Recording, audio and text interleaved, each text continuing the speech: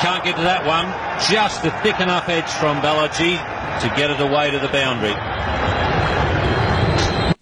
Example, Chapelli, than this one, to see how quickly this edge flies. And if it's not a lot closer to you, there's no chance you can catch it. Just goes real quick. It's past you before you know it. It's bowled at 90 miles an hour. It's promptly going off the bat a little quicker maybe. Well, that's a glorious shot. That's not the shot of a number 10.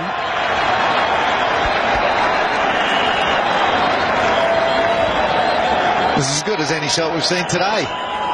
He's edged one to third man for 4. Very effective one-day shot. Now this time they're very conventional. Upright, on drive. Thank you. Good power, good placement.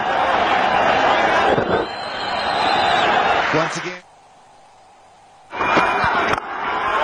Oh, what a shot! That's way back into the crowd, into the press box.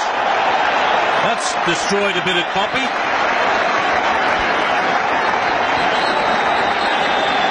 Well, don't worry about 30. He's got his eyes on a few more, maybe get to 250. But we've seen along the ground, wide of mid-on.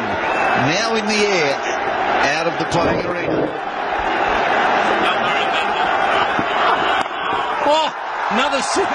What a good shot. I bet that's what Pakistan, in fact it has bounced just inside the rope. I bet that's what Pakistan is saying at the moment. Not a number 10 who can bat.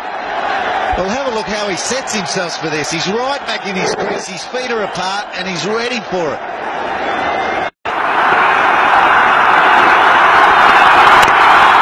It's well struck, mid-on going back, it's cleared him.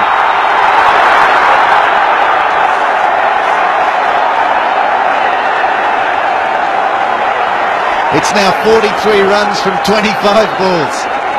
He's really blossoming with the blade. Balaji right in the slot. You don't expect the tail ender to hit that for 6.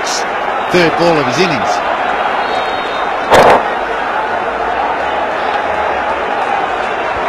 Yusuf Yohana had his backside right on the rope. Oh, great positioning. And it's gone straight up. In fact, it's cleared long ball. This guy Balaji continues to impress everybody with his talent. There was that memorable 6 against Shoaib Akhtar in the one day.